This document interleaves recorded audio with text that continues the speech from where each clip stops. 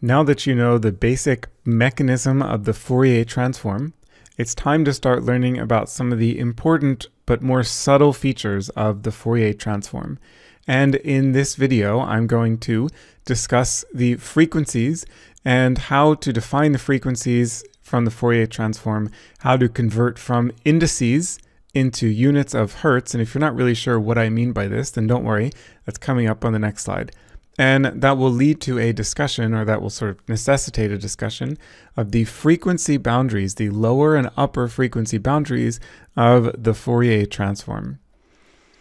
So the Fourier transform expressed as a loop or implemented as a loop in MATLAB code would look something like this. So here we are looping over n frequencies, where n also corresponds to the number of time points. So the number of time points in the signal defines the number of frequencies, or the frequency resolution, that we can extract from that signal. And then inside this loop, we have two operations. First, we create a complex valued sine wave. So you can see that's e to the I 2 pi ft, where t is this normalized time vector. It goes from 0 to 1 in n steps, where n is the number of time points in the signal. So this is not the same as the time vector that you use to create the signal, or that the signal exists in. This is a normalized time vector. It goes from 0 to 1, or technically one little point below 1. And then here we have the frequency of the sine wave, and that's given by the looping index -1. So notice that this sine wave here, the units are not in hertz. These are not frequencies in hertz. These are frequencies in indices. And this is actually a really important feature of the Fourier transform, because you want the Fourier transform to be a general operation that always works. So you don't want to have a different Fourier transform for when you sample your data in milliseconds, and a different Fourier transform if you sample your data in days, a different Fourier transform if you sample your data in meters. Let's say these are space data. So you want the Fourier transform to be generic. You want it to work all the time, regardless of the units of your original signal.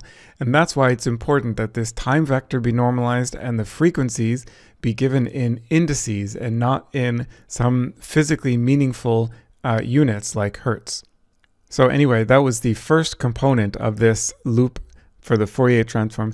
The second part is to compute the Fourier coefficient, which, as I've already discussed, is nothing more than a dot product between the complex sine wave and the signal. So you can see here I'm doing element-wise multiplication and then sum. So that is computing the dot product. So once we are finished with this loop, we have all these Fourier coefficients for each frequency. But what we want to do for, spectral analysis and subsequent time frequency analysis is to interpret these Fourier coefficients in terms of their frequency in hertz, right? That's what we care about. We care about physical units of hertz. So how do we convert from these indices, these looping indices, into units of hertz? Well, this is the formula. We say that the vector of hertz is linearly spaced numbers from 0 to the sampling rate divided by 2 in n divided by 2 plus 1 steps. So this sampling rate divided by 2 is called the Nyquist frequency. I'm going to write that out in a few slides, so you'll see how Nyquist is spelled. So 0 to Nyquist, and the number of steps, the number of frequencies between 0 and Nyquist is n divided by 2 plus 1. Again, n is the number of time points in the signal. So you can see that the frequency resolution is determined by the length of the signal. So where do these three parameters come from? Well, I'm going to spend the rest of the video talking about this parameter, and then in a later video, I will discuss more about why we have n over 2 plus 1 steps. Okay, so this is the lower bound and the upper bound of the frequencies that we can reconstruct from the Fourier transform. So let's start with thinking about this lower bound. So the question is, what is the lowest frequency that we can think about extracting from a signal? Well, here I have a sine wave with a frequency of 2. units don't really matter. You can pretend that this is 2 hertz. But we can go lower than 2, can't we? Of course, we can do 1. Can we do lower than 1? Yeah, definitely. We can get lower than 1. Frequencies, particularly if they're in some meaningful unit like hertz, these are not limited to integers. We can have a frequency of 0.5, for example, that corresponds to half of a cycle in whatever the unit of time is. So how much lower can we go? Well, the answer is we can go all the way to 0. We can have a frequency of 0. And what does that mean to have a frequency of 0? Well, it's literally just a flat line. It's a flat line with a value of 1. So all of these points have a value of 1. This is often called the DC, where DC stands for direct current. That comes from engineering, thinking about this as DC. So what does it mean in the Fourier transform for a frequency of 0? Let me go back to this code for the Fourier transform. So notice on the first iteration of this loop, fi equals 1. So then fi minus 1 is 0.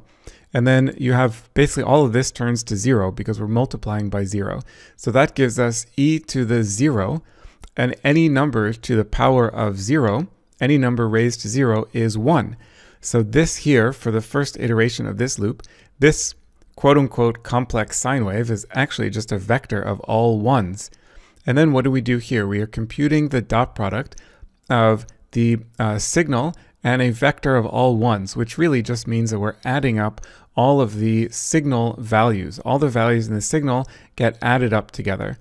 And then later, we divide by n, we divide by the number of numbers, and then that literally gives us the average value of the signal. So we sum up all the values of the signal, multiplying by 1, which means just adding up all the values of the signal, and then divide by the number of elements in the signal. That is literally the average.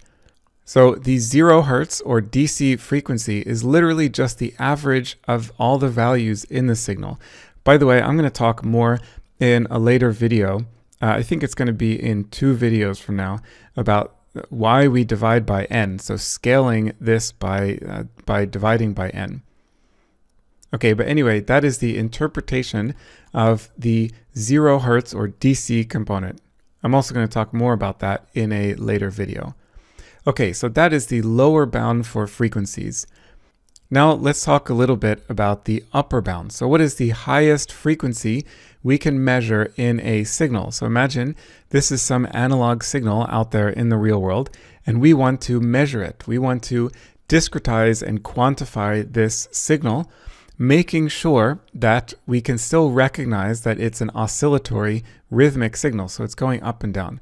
So the question is, what is the theoretical minimum number of points that we need to sample from this signal in order to see that it has this particular frequency? The answer is 2 samples per cycle. So we need to sample this sine wave at a minimum of 2 points per cycle in order to see that it's rhythmic, in order to detect its frequency. Now, if you were to sample this signal less than twice per cycle, you would have a situation like this. So here I'm sampling at regular intervals, but it's less than twice per cycle. And now, so this blue curve represents something that's, some true signal that's out there in the universe. And the cyan dots here, these little light blue green dots, this is what we can actually measure with our equipment. So when you look at your measured data, you reconstruct the data, you're going to draw straight lines between these dots. And the result that you're going to get will look like this. So you can see that this is actually a signal that's fluctuating much more slowly than the true signal was. This is an artifact. This is called aliasing. If you've heard this term before, aliasing, this is what it means. Aliasing is an artifact that's produced when you are sampling higher than the, slower than the frequency. Okay, let me try that again. Aliasing is what happens when you sample at less than 2 times per cycle. That's the better way to explain it. Now, I'd like to also be clear that sampling a signal at 2 times per cycle is kind of a theoretical minimum number of sample points. In practice, you can still actually misrepresent or just entirely miss a sample if you're measuring, if you're quantifying this signal at 2 times per cycle. For example, here you see an example. We are still measuring this signal. We're still sampling from this analog signal at twice per cycle, but the sample points are not really nicely aligned with the peaks and the troughs. So we're still going to misrepresent this. So in practice, you want to have more than 2 samples per cycle, but in theory, 2 samples per cycle is the absolute minimum number of samples that you need to accurately reconstruct a fluctuating signal like this. Okay, so that means our upper bound is 2 points per cycle, which means 1/2 of the sampling rate. And that is called the Nyquist frequency. 1/2 the sampling rate is called the Nyquist frequency. Now, to be honest, in my opinion, I've always thought this was really unfair. You know, this guy, Nyquist, all he did was divide the sampling rate by 2, and he gets this whole thing named after him. But anyway, this is the world we live in, so when you divide the sampling rate by 2, that's called the Nyquist frequency. I'm just kidding, by the way. Nyquist actually made some important contributions to sampling theory and discretization and information theory and so on. So in this video, I showed you the formula for converting frequencies from arbitrary indices into units of hertz. That formula is linearly spaced numbers from 0 to Nyquist frequency, which is 1/2 the sampling rate. So this is the lower bound, this is the upper bound of the frequencies that we can reconstruct from a sampled signal. And the frequency resolution, or the number of frequencies that you get between 0 and Nyquist, corresponds to n over 2 plus 1, where n is the number of time points in your signal. Now, I still haven't explained where this quantity comes from. And to understand why n over 2 plus 1 is the right answer, you need to learn about the positive and the negative frequencies in the Fourier transform, and that is coming up in the next video.